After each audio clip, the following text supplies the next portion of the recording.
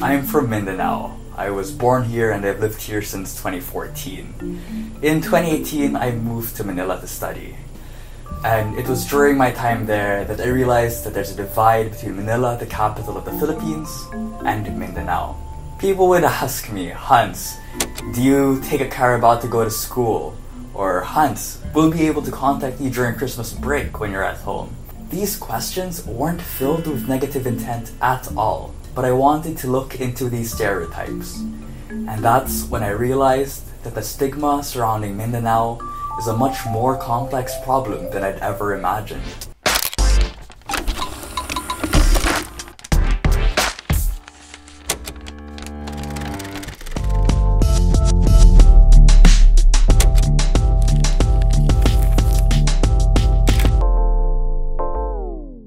The Philippines is split into three major island groups: Luzon, Visayas, and Mindanao. Mindanao is the second largest and southernmost island group of the Philippines. The stigma surrounding Mindanao is multidimensional as it comes from different sources. Conflict is one of the multiple causes of the stigma.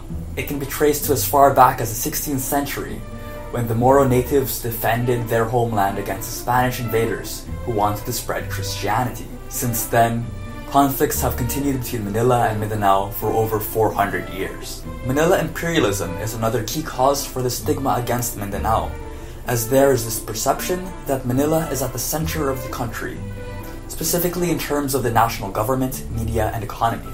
Media about Mindanao rarely reaches Manila consumers, and when it does, it's usually about conflict. This misinforms and gives the wrong impression about the entirety of the island group. And aside from this, another cause of stigma is the low socioeconomic status, as it's been found that low socioeconomic situations can lead to more discrimination and stigmatization. This negative stigma can lead to the worsening of conflict, socioeconomic status, resource distribution, governance, and lead to even more social-political unrest.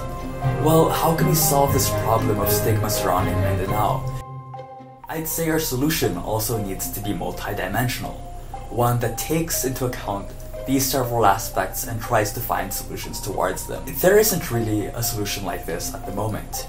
Yes, there's the Bangsamoro Organic Law. However, it focuses more on the western side of Mindanao and aims more on independence and peace rather than reducing the stigma. I have three main ideas to focus on for this solution: media, tourism, and the economy. We know that the media representation of Mindanao is severely lacking, and it's one of the causes for the stigma. Positive portrayal about Mindanao needs to be increased in journalism, film, and other forms as well. There could be support from the government towards these projects, allowing local Mindanao artists and creators to speak out their own voices. This will allow for a much more natural and positive perspective. This would be an opportunity to promote diversity and cultural uniqueness of Mindanao. The increase of films and media production will also increase tourism, like the case of the film Siargao, which had drastic impact on the local economy and tourism. This has also happened across the world, with tourists heading to the locations of famous films like Lord of the Rings and Parasite. But aside from this, tourism should also be encouraged, as it will allow people to experience firsthand the positive effects of Mindanao. Promoting tourism across Mindanao as alternatives to popular domestic tourist destinations will also boost the economic situations of these places.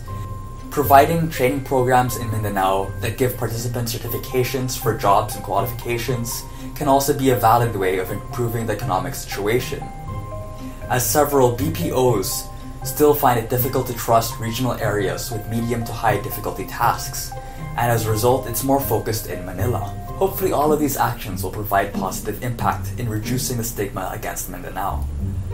But as ideal as these plans sound, stigma surrounding Mindanao will not magically go away. We have to be cooperative in the solution and understand our roles and be aware of even the slightest prejudices against each other. We must make an active effort, and hopefully then the negative stigma surrounding Mindanao will come to an end.